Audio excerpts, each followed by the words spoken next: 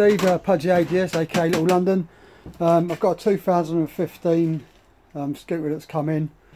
It's got some damage on it, and a 2004 5.1 miles. I'm going to use this as a project. It needs to have its tyres changed. Obviously it needs a good service and stuff. So I'm going to go through it and I'm going to sort of video lots of little tips. And one of the things I've got to do first of all is, as you can see, the brake master cylinder, the glass itself is shattered. And that's probably due to the fact is this never come in for a service, hasn't been serviced in over 3 years, and this really needs to be changed every 2 years. So that's the job I'm going to do now. We've ordered the part up for the bloke, so I'm just going to put the part on, and then obviously I've got to bleed it through. So when I'm bleeding it through, I'm going to show you how you can bleed yours through just simply by using an 8mm spanner. You need some .4 brake fluid, and it's a nice simple procedure that anyone at home should be able to do. Just remember, again, if you're under warranty, please don't attempt any of this stuff yourself. Take it back to your dealers, okay? So I'll be back in just 1 second. Okay, so obviously I've removed the mirror. I'm just about to remove the clamp, and it literally has just got two of those which are under there. They can be a bit stiff and can corrode up a bit. I mean, these come off quite easily, but when you put anything back, always use copper grease. It should pop off. Excuse me, if you're going to remove it. But like I said, this is also going to show you how to bleed it. So I'm going to put a new one on and comes back to you. So I've removed the old reservoir. I've disconnected the brake switch wires, and I've disconnected the pipe. Now normally I've put some new washers on there, but I'm going to just go through this quickly just to see what happens. Now this has been leaking for a while, and because it's been leaking, what it's done is actually caused some damage. But on this it doesn't really matter, as I said, because there's quite a bit of damage anyway, so it's being changed. But that's what's happened, because the customer sort of left it for so long. It's just been dripping down and it's just been eating away at the paint. So you know, if you're going to do this, just make sure you cover it all up, and it's always good to rinse it off with water afterwards anyway. So like I said, I'm just going to put the new one back on, and I'll get back to you in a bit. Okay, so this is how we start the bleed. So the first thing we want to do is remove these two Phillips, and then take the top off. You can see it in there, there's nice clear fluid, but I can promise you in the pipe all the way down to here that it's not going to be clear at all. I mean, you can see this has not been looked after. I've got to do a literal major service all the way through this. So we're going to use an 8mm. You just remove that cap off. Yours should probably just flick off if it's nice and new. That's so old that it's actually broken off. And we're just going to put the 8mm on, and we're just going to crack it open. And then I'm going to show you that because the fluid's so thin, it literally is going to drip out. Now, I have a machine for this. A lot of you won't have a machine. So this is going to be gravity fed, and I'll show you exactly how easy it is and what to look out for. Now on top of the reservoir it says here use only .3 or .4. Now I use a .4. I normally put it in a little cap like that. It's just a cap off a spray. Reason being, this is a lot easier bottle wise, and then also to put it into the reservoir, which is here. So as I said, you can see that this is nice and clean in here, but in the pipes it's not going to be. So I'm just going to go down.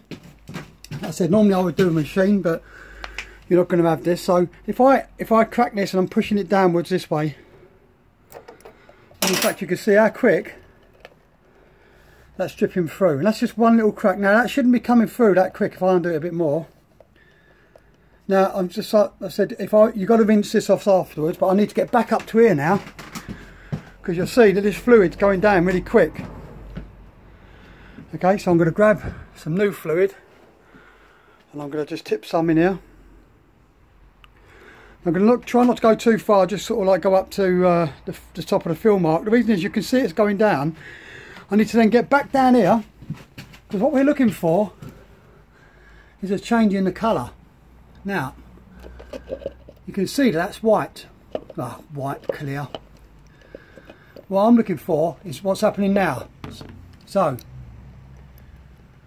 you can actually see there's bubbles coming for us because of the heavier fluid, the newer fluids, forcing its way down, gravity fed.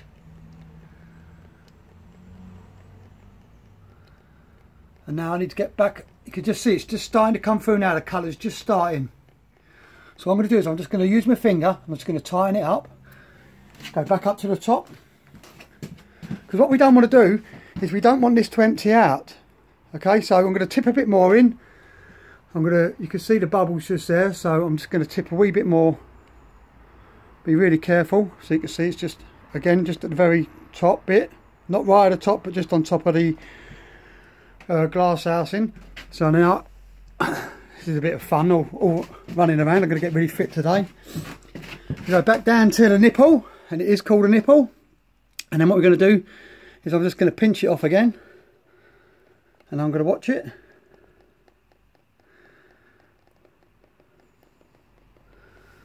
Now you can see the difference. And what I'm doing is I'm waiting for a nice steady flow of the same colour, which I can just see now. Now that would have pushed all the fluid through. The only little bit that's going to be in there is going to be where the piston is. So I'm going to nip that up.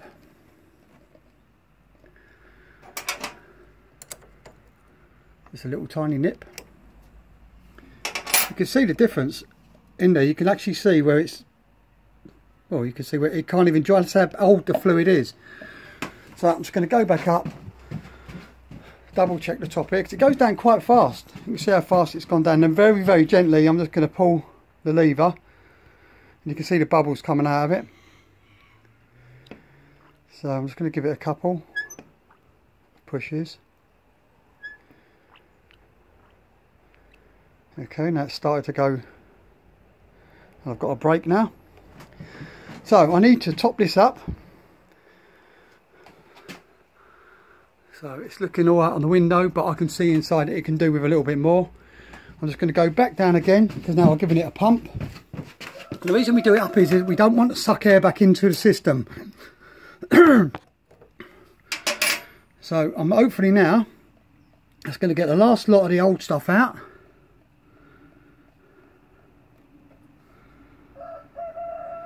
And that's running nice and thick. So I'm going to nip that up. This is the last time I'm going to do this. So that's going to be nipped up to be tight. Put the cap back on. I'm going to clean that off with water in a minute. I'm going to come back up to the top. You can see the reservoir. And I'm just going to top that up again. And literally I'm going to top it so it just comes to the top of there. Put it all back together again, and there you are. That's your brake fluid change. I hope that helps. I'm sorry it's a long-winded video, but you also get to see how to change it and everything else. Don't forget, if you're changing the system, to put your brake switch back on again, and always check it before you go out on the road. Thanks for watching. Cheers.